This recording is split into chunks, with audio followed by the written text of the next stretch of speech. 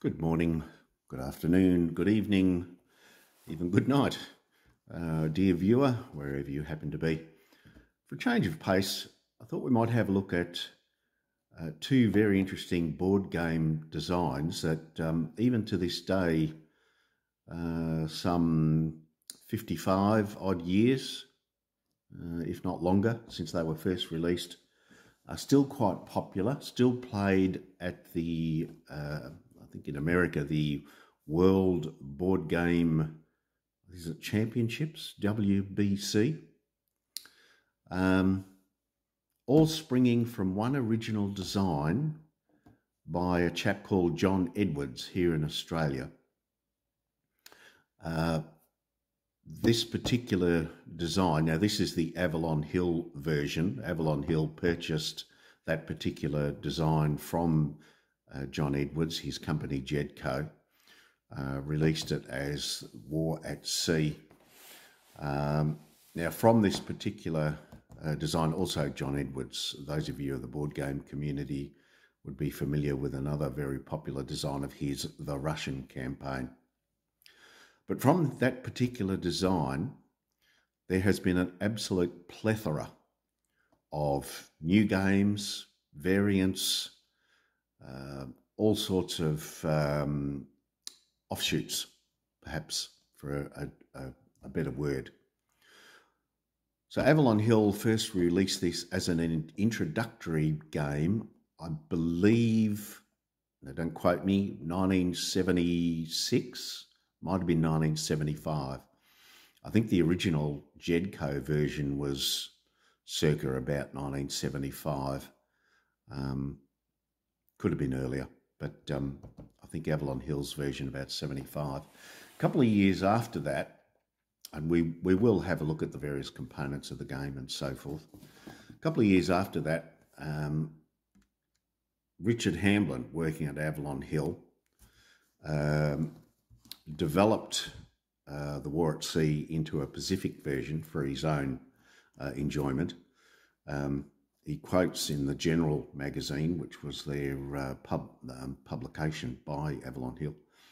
Originally, it was a 33 area game with every division, every combat air group, etc., etc.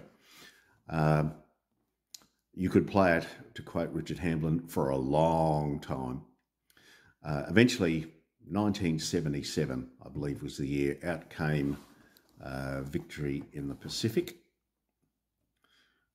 which generally is agreed by most gamers to be a much better game than its original protege.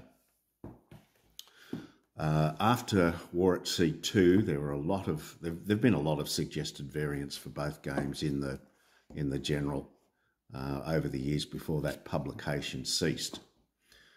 Avalon Hill eventually decided that so many of these were such good ideas, they released War at Sea 2, which we'll open up and have a look at shortly.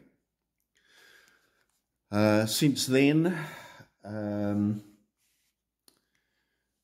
we had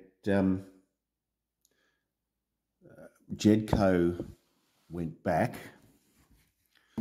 again taking advantage of the various changes recommended. I think it was about 1992, again, don't quote me, and released this little special, Victory at Sea. Now basically it's War at Sea upgraded, a little bit like War at Sea 2. That came out in 1992. We'll have a look at the box of that in a minute. Following on from that, LG2 Design Group, a company that sadly I don't think are with us anymore, they released their version of War at Sea. I think they called it Victory at Sea. Reminded me a lot of War at Sea 2, the module released by Avalon Hill. That introduced some of the game mechanics of Victory in the Pacific to the War at Sea system. Sadly, for whatever reason, that company hasn't survived. They were going to do a Pacific version, but as I say, never survived. World War One offshoots. If you go over and have a look at the Diomede F-16, Ian's channel, he purchased a game called Nine Navies War. I think it still might be available on eBay. A First World War version of the war at sea. More recently, Gilbert Collins. If you go and have a look at his channel, I believe, if not already published on Kickstarter, he's got a World War variant, Kaiser's Fleet. And then, as far as World War II's combined, now on a chap by the name of Brian Herr, forgive me, Brian, if I'm pronouncing that incorrectly, Herr, has recently released on Canvas Temple Publishing, combining the Pacific and Atlantic theatres, a game called Admiral's War. Now, this is the rule book, downloadable, so no infringement of copyright, etc., etc. So if you think you might be interested, I would encourage you to download and have a read. Some very good ideas. Takes a bit after the LG2 in that it uses some of the movement mechanics for Victory in the Pacific, translate them into the Atlantic theatre. Adds a lot of sea areas, as many of the variants do. And hopefully we'll end this video by looking at some of my favourite variants to the games. This headline, Improving Yahtzee at Sea. The game's detractors, their big bugbear is the combat system. It really is, from a simulation point, rudimentary in the extreme. It's a buckets of dice thing. Basically, it's area movement. You move into an area, both sides, you fight it out, and whoever's left standing at the end of it gets points of control for controlling that particular area. I would love to get a copy of this game. Canvas Temple Publishing, I think last time I looked, they've only got 6 copies left. He does have a precursor of this on Board Game Geek. If you'd like to go there, you can actually download everything, including the counters. Now, I believe there is a difference between this and Brian's first design that's available for free on Board Game Geek. But if you don't mind cutting out, pasting, all that sort of stuff, creating your own game, you can do so off Board Game Geek, there for free. Personally, I'd like to pick this up, but unfortunately the cost, 105, 110 US. It is a big box, a weighty tome. Don't quote me, £7. So you certainly get a lot of bang for your buck. As I say, $105, $110. That's probably about $1 squazillion Australian. And then on top of that, the cost of postage from America to Australia, that's even if they're doing it, they banned us for a while. We must have smelt too bad during COVID. I'd probably have to get some sort of special courier. So you're probably looking at least another $100 US in postage. So I just about have to mortgage the house again to get it delivered.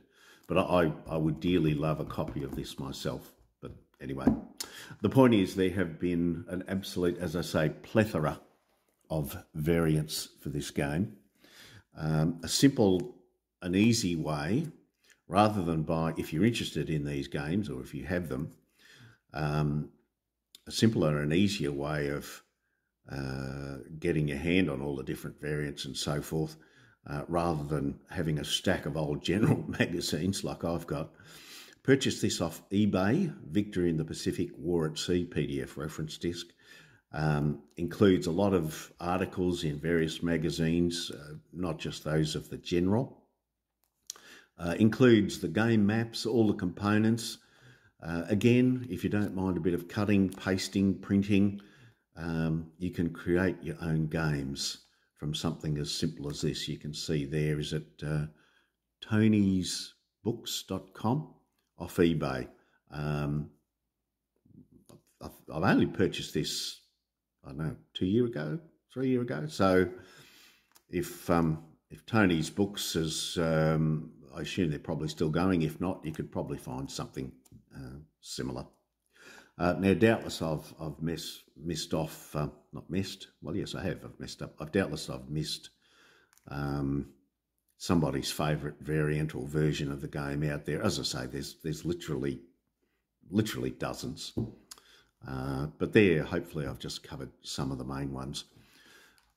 As far as the components go, I have purchased at great expense several years ago from Camelot Games some replacement counters for the games, because obviously they're, as I say, 50 plus years old. That's just a little damage marker. Now you can see it's actually a sort of a hard plastic. And I got a set of replacement counters from Camelot Games. Now these are split into 3 boxes. I think that's the Pacific at the bottom, that's the variants in the middle, and the War at Sea one at the top, which we'll have a look at some of the counters. I got Camelot Games to print on the reverse of the counters. Let's have a look. Let's have a look at, say, Victorious.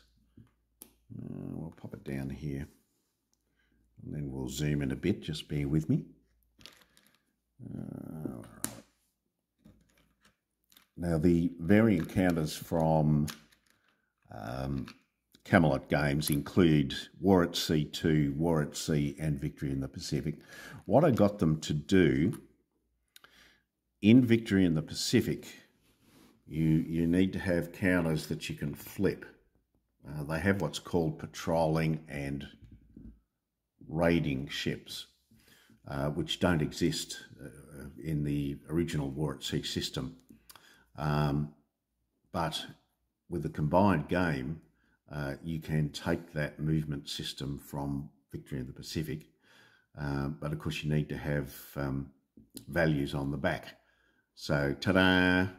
I got Camelot Games to put values on the reverse, and this is how that'll do. It gives you the idea. This is how Victory in the Pacific does it. This sort of white side is what they call a raiding ship. They move second.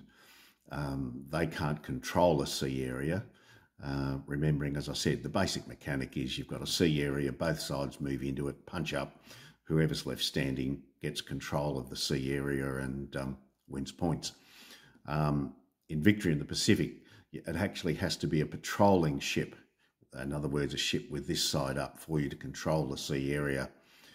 Raiding ships can move a little bit further, but even if they win the sea area, but you've only got raiding ships there, you don't get the points of control for that area. But anyway, so I got them to do this for me. Very nice counters, very thick. As I say, I think it's a sort of a plasticky, forgive me, Camelot Games if I've got that wrong, but far more durable than the old cardboard counters that we'll have a look at in a minute. And of course, being a gamer, one of the things various variants have done over the years is give different values for the ships, which we'll have a look at in a sec. But of course, being a gamer, I couldn't help resist a bit of patriotic fervour, shall we say, and designed and printed my own counters. If you want to know how to do that, Stuka Joe channel has a couple of interesting videos on how to do that. Control markers to say who shows which controls which area. Bit cheeky, an Australian World War II ensign, or what I think is an Australian World War II ensign. And on the other side, a Japanese control. The French were in the Pacific and the Atlantic, if you want to include the French fleet. Ta-da! German on the other side. I think I've even got a French one with a Japanese flag, I think. Well, maybe not. And of course, the Italians, I felt, deserved their own control flags. Why not? Well, we've got British on one side. Yeah. And I went ahead and created my own, some of my own counters. Where are we?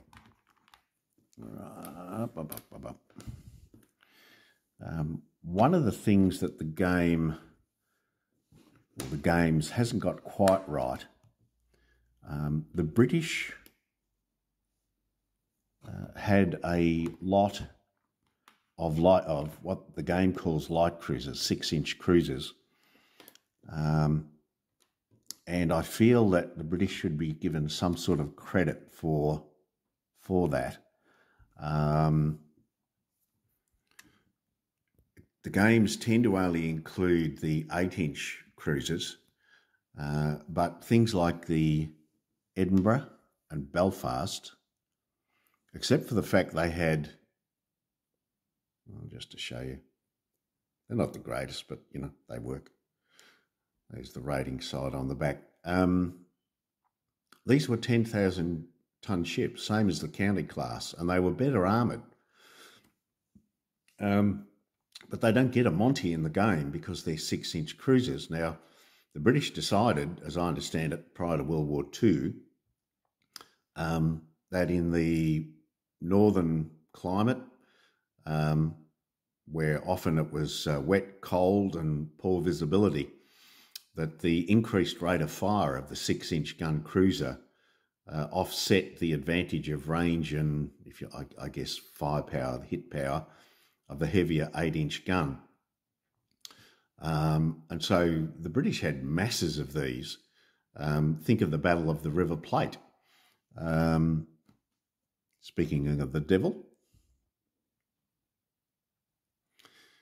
Ajax and Achilles, along with the Exeter, taking on the Graf Spee. Now, in the basic war at sea game, these two ships don't even appear. Yeah, no. I think they should be in the game. Not too many, but I think there should be some representation of light cruisers. Now, we can nitpick about, whether they should be 117 or 107. The first number is the number of dice they throw in combat. The second number is its damage. That's how much damage it can tolerate. So if it gets to 2 damage, it sinks. And the last number, the 7, is its speed. Well, that's for surface ships. And of course, Pax Australis, Perth, Sydney and Hobart. Sydney, of course, was sunk by a German auxiliary cruiser when it was ambushed. Put my tongue back in. When it was ambushed and got too close. Rather sad ending for the Sydney. No one survived. The German auxiliary cruiser was sunk, but sadly no one from them survived. And just while I was explaining those factors, one thing I should do for the carriers, and this system is the same across both games. Again, you have gunnery factor at the front, armour factor, they call it, in the middle, how many hits it can take. Greater than that and it sinks, and then its speed. With the carriers, you've got a little number out the side here, that 3. That means if you are fighting with your aircraft, generally you have day action or night action. I'd prefer the term air or surface. But if you're fighting a day action, the carriers get to fight, and they use their aircraft value. Whereas if, of course, during the day you use the surface combat value. If either of those has a little white circle around them, that means they get a bonus when they're fighting. So, you know, +1 on the dice sort of type situation. So, yeah, they're the variant counters that I made up myself. How many of them I include, don't include, well, you know. If I included the Sydney, I had to include the Colleone, which got sunk by the Sydney. And of course, if you're going to add the British light cruisers, for game balance, you need to add just a few of the Axis forces. Now, I have fiddled with these values. If you look at the start of the video, you'll see the video counters where they're at it. Video counters, variant counters that I've made it, values. So I've got the Königsberg, Colleone and Bandonniere, just to balance out. So they were from Camelot Games in Canada, I think. Sorry if I've got that wrong. And those before COVID. But excellent service. Would recommend them highly.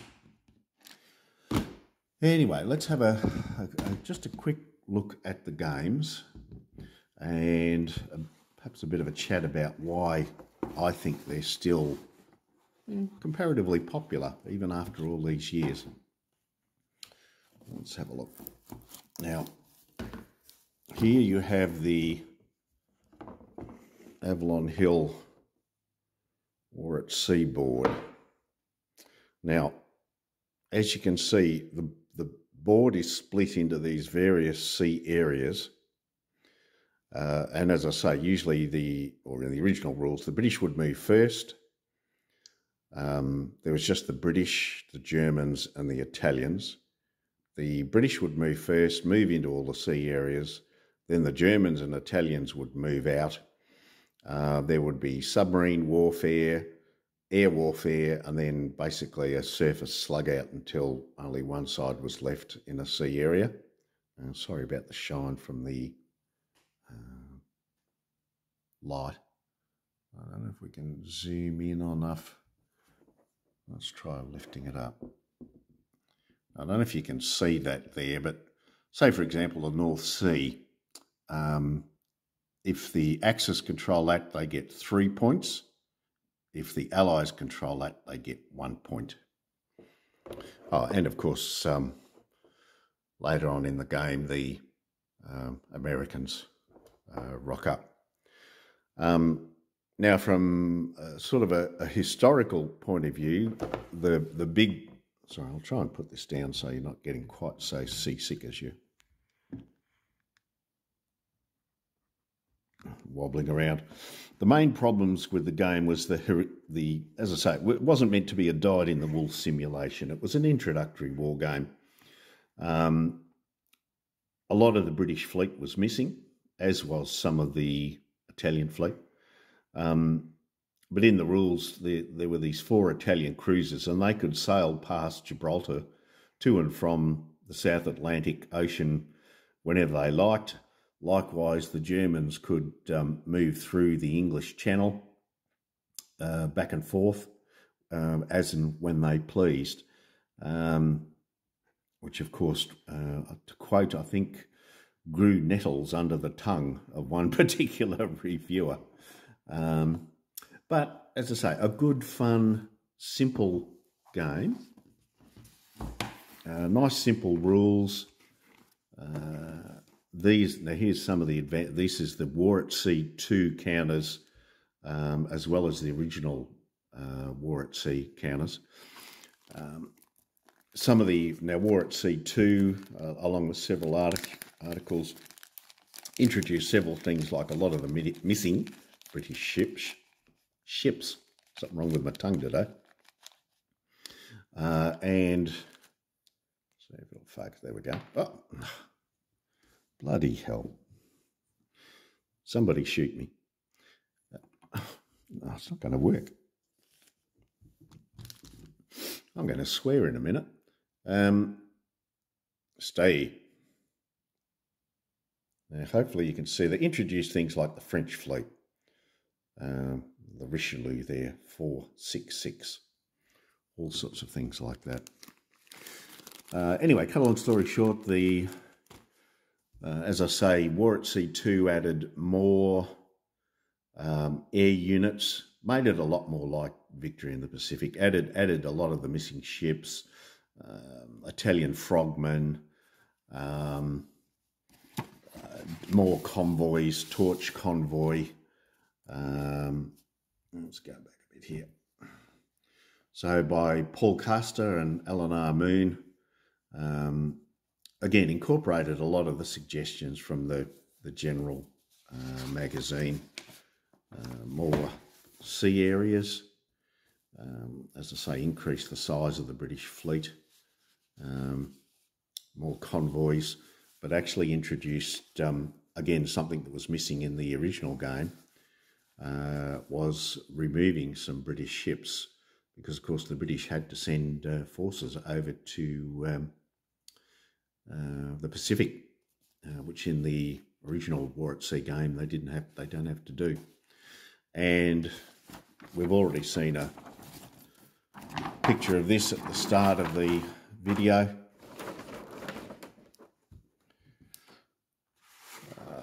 A much bigger map, more sea areas, added the Caribbean and the Cape of Good Hope, the Black Sea.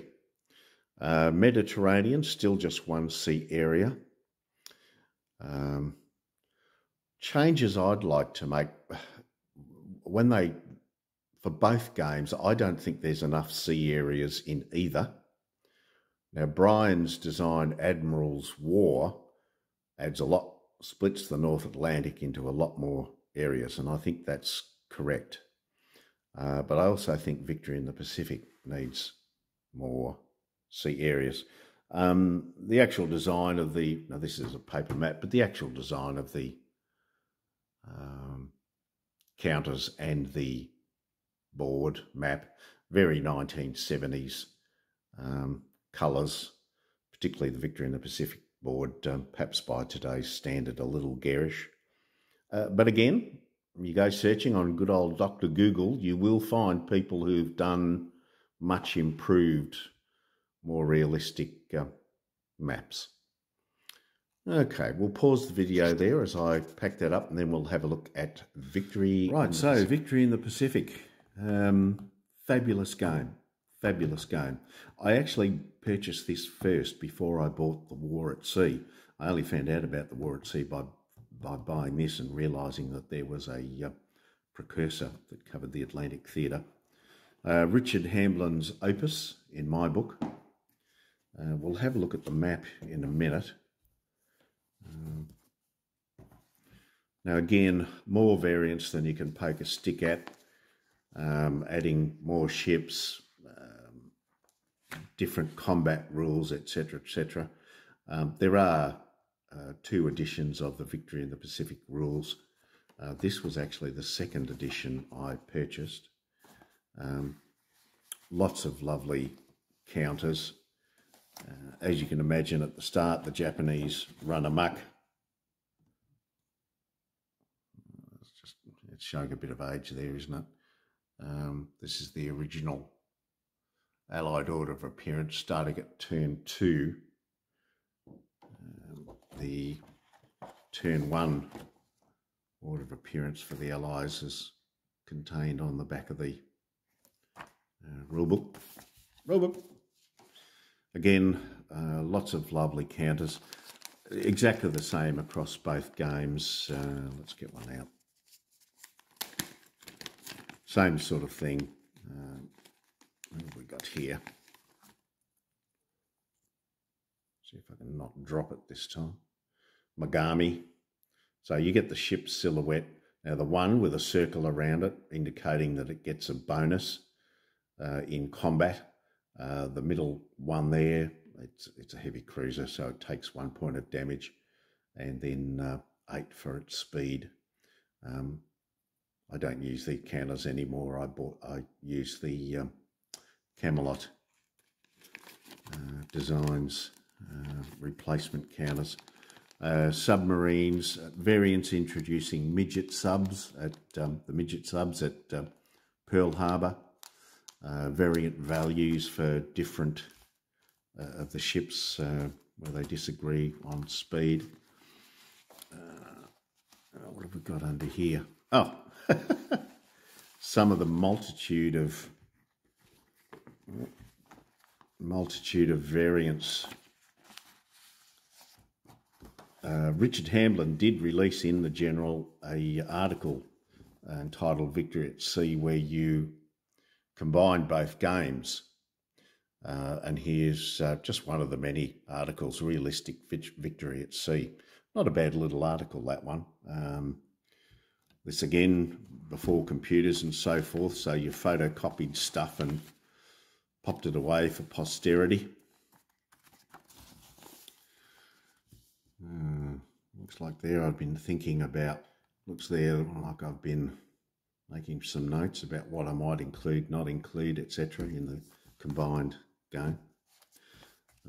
And I think at one stage I had this idea of playing out the battles more tactically. So I got this with the idea of, I think the ships fit the hex. Let's have a look. Yeah. I had the idea of, you know, ships moving around, firing at each other. While people detract the game as Yahtzee at sea, buckets of dice rolling, which is, you know, basically correct, certainly it's not within a bull's roar on a simulation level, but I feel that at the strategic level, they're actually not bad simulations. Oh, here was a variant by Avalon Hill, Eastern Fleet Order of Appearance chart, which you might not be able to read. Again by Richard Hamblin. He deliberately left out a lot of the later British fleet arriving because he felt it imbalanced the game too much, and in terms of actually historically helping to conquer Japan was more hit and run raids. Argue that amongst yourselves as you will, but he came up with a variant that included quite powerful British units towards the end of the game. He said basically to balance things up, take a point of control from an area called the Bay of Bengal and put it back in Indonesia. So the Japanese got more points for controlling that. Let's just put that away. Of all the variants, people tend to be reluctant to fiddle with the... Let's take this out here. Oh, Cecil B. DeMille, I ain't. People seem to be reluctant to fiddle with the Victory in the Pacific map. Now again, as I say, 1970s, so you're talking fairly garish map designs by today's standards.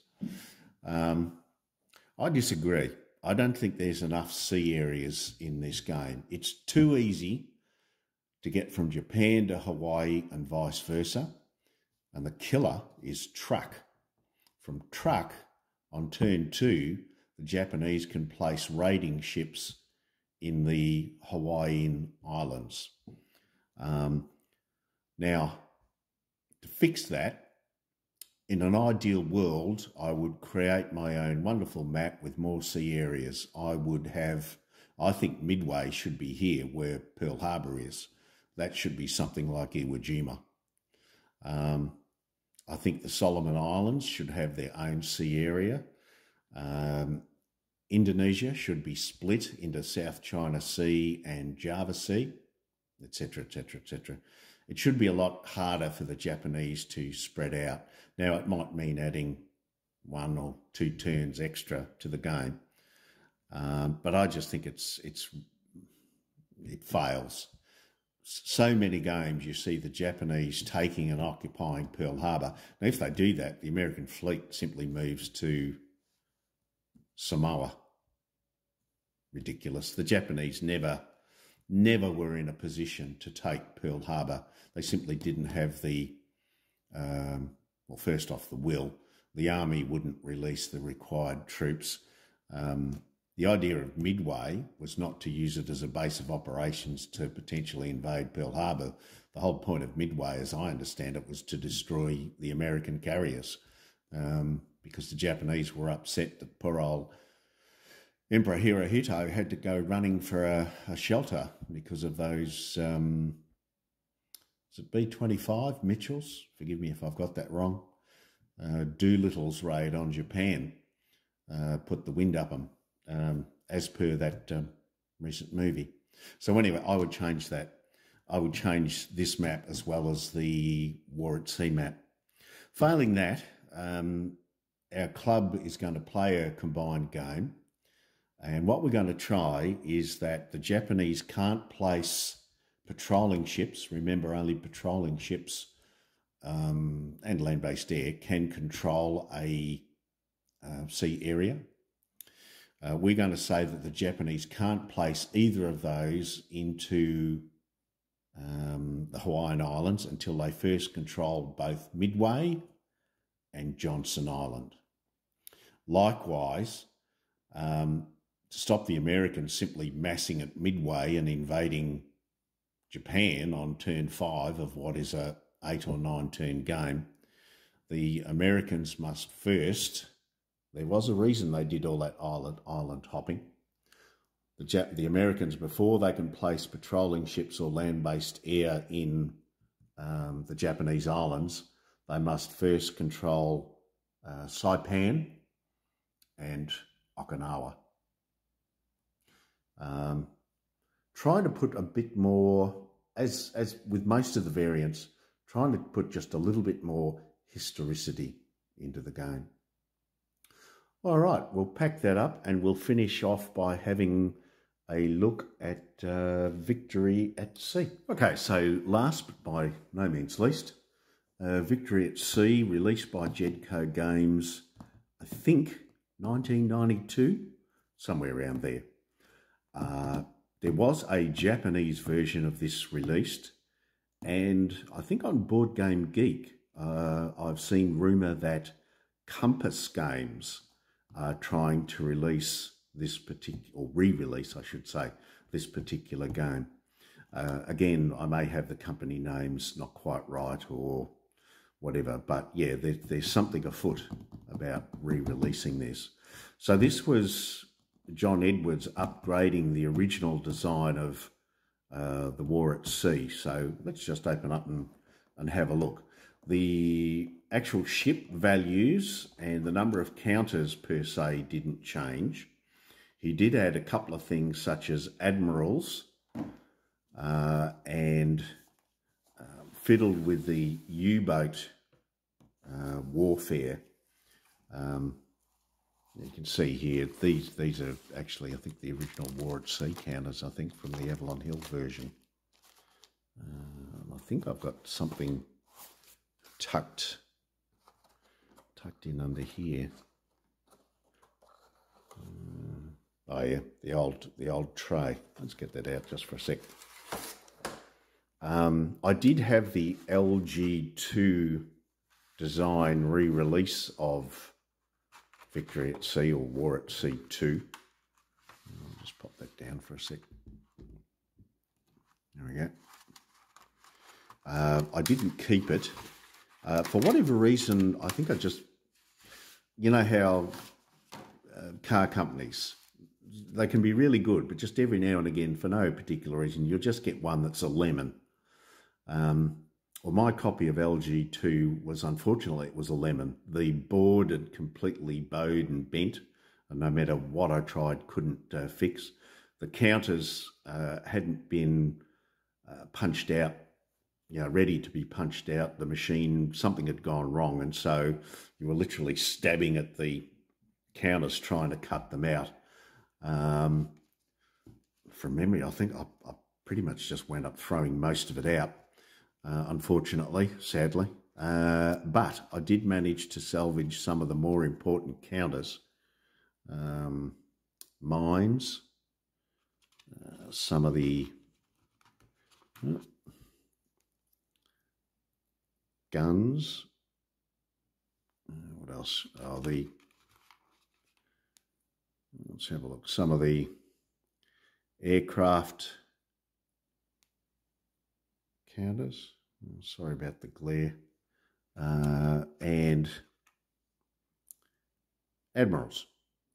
There's a German, there's a British one in there as well. Anyway, you get the idea. So fortunately I managed to save those, and they've come in quite handy. There was nothing wrong with the LG2 version. It was, you know, as in terms of rules, etc. Unfortunately, I think I just got a dodgy copy. Let's have a look at the map board. Now, this is, I think, a much better map board than the original War at Sea map, both in quality and design. Let's try and get an overhead view. Oh, that glare. Sorry about that. It's a bit of a funny day here down in the south of Australia, down in Victoria today. It's 1 minute it's sunny, next minute it's cloudy and overcast. So forgive that glare. Added the Caribbean Sea, an actual thing there for the oilers. Changed the rules for American entry. The original War at Sea had these funny rules where Americans entering the war, sorry, the USA entering the war, not Americans, had to roll, and it became increasingly more likely that they would be able to join in operations the further the game went, rather than simply, oh yeah, we're here.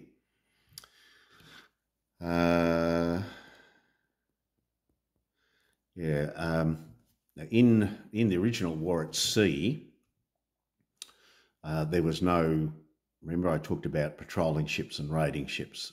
That didn't exist. Simply the British put to sea, as I say, the Germans had put to sea, the Italians had put to sea, and they'd fight it out.